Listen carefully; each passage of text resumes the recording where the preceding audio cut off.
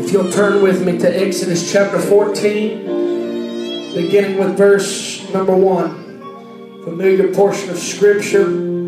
Exodus chapter 14, beginning at verse number 1. And the Lord spake unto Moses, saying, Speak unto the children of Israel that they turn and encamp before Pihahiroth, between Migdol and the sea, over against Baal-zephon. Before it shall ye camp by the sea. For Pharaoh will say of the children of Israel, They are entangled in the land, and wilderness have shut them in.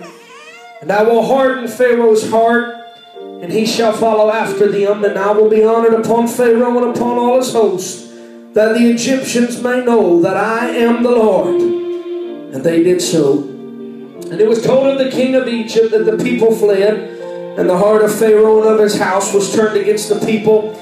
And they said, Why have we done this, that we have let Israel go from serving us? And he made ready his chariot and took his people with them.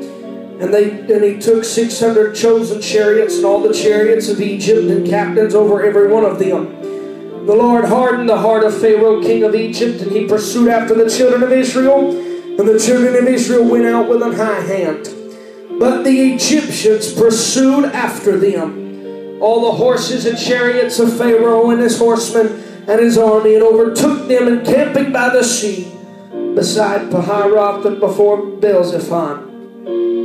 Skipping down to verse number 11. And they said unto Moses, Because there were no graves in Egypt, hast thou taken us away to die in the wilderness? Wherefore hast thou dealt with us to carry us forth out of Egypt? Is not this the word that we did tell thee in Egypt, saying, Let us alone, that we may serve the Egyptians? For it had been better for us to serve the Egyptians, than that we should die in the wilderness. Verse number 13, And Moses said unto the people, Fear ye not, stand still, and see the salvation of the Lord. For he will show to you today, for the Egyptians whom ye have seen today, ye shall see them again no more forever. And the Lord shall fight for you, and ye shall hold your peace. Hallelujah. If I can for just a few minutes tonight, I'm going to preach with the help of the Lord. When there seems to be no way, there's God's way.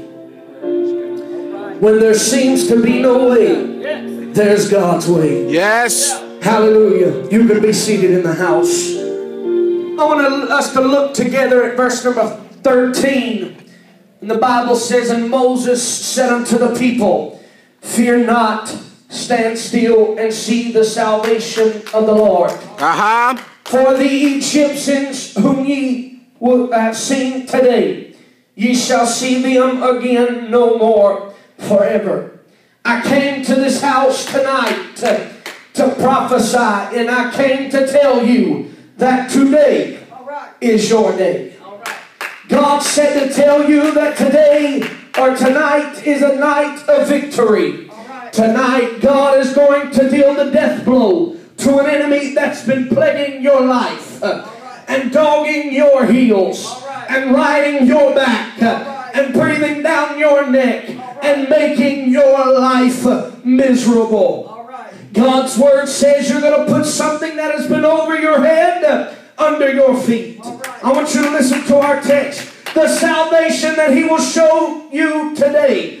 For the Egyptians whom ye have seen today, you shall see them again no more forever.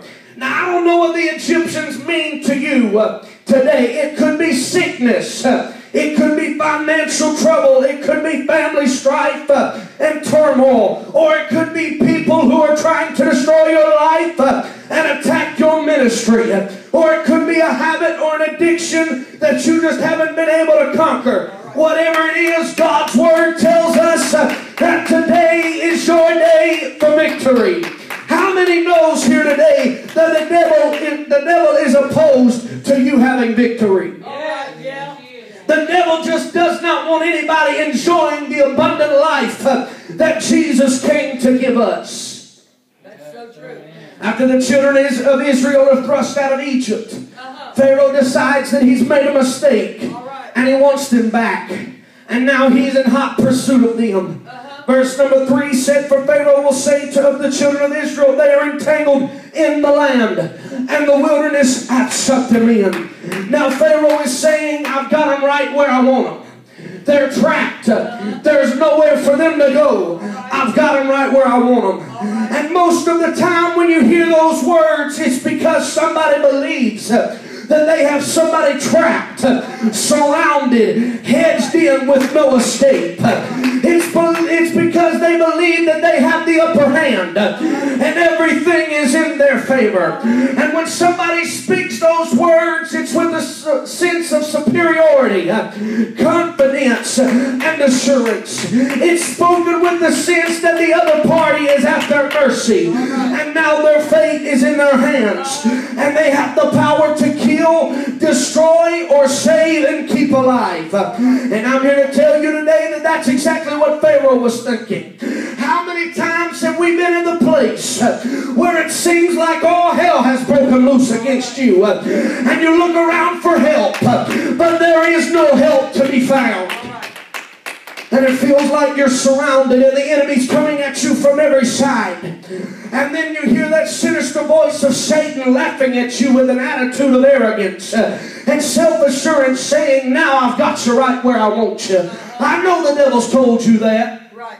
We've all been there. In fact, I'm talking to some people tonight. And you're on my assignment tonight because I have a word of God for you. And I want to tell you that things aren't always as they appear. I want to tell you that there is more to this than meets the eye. And I want to tell you that it's nothing but a setup.